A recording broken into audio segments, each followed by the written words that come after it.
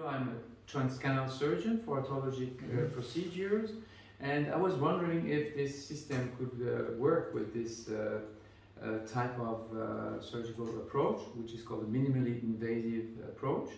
Because I was thinking of these two cameras would not fit in such a narrow environment, such a narrow canal. And I was very impressed by that because I did 6 procedures during this week, including 4 stapes operation, and it went well. Even one of them was with a 5.5 millimeter diameter speculum, and I didn't have any problem. It was absolutely clear, the picture was perfect. So that was really something very good for me and very nice. Is that we need to understand that all fine movements that you need to move the instrument and to move the camera will be performed not by your hands, but by a little movement of the head.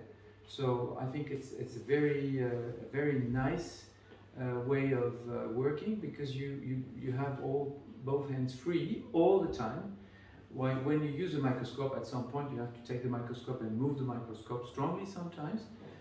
Whereas with this technique, you don't need that, because you just move the head and everything is moving nicely, and you're free all the time, which I think is a major point.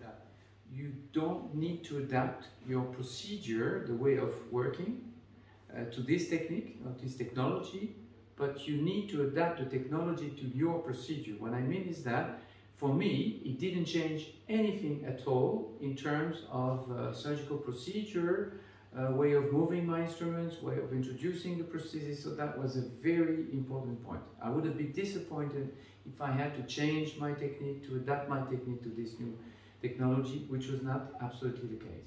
I was thinking about what, in which way this RoboticScope would change my procedure and my surgical procedure, my surgical technique. And I think the main point is regarding the exposure, which for me is very important, specifically for transcanal, because there are many hidden areas for which it's sometimes difficult to have clear exposure with the microscope, because then you need to move the microscope and then you have to stay like this for some time, which is not very ergonomic. With this technique, with this RoboticScope, then you move the camera, and the camera moves while you stay straight, and then when the camera moves, you stay straight. So it's very ergonomic and very easy to do, and to check all hidden areas. That's a big difference with the microscope. So I think it's a very big advantage. What I mean is that the surgeons stay in a very relaxed and comfortable position. It doesn't have to change, and I think it's improving the quality of surgery. So then it's also improving the safety of the surgery, I think.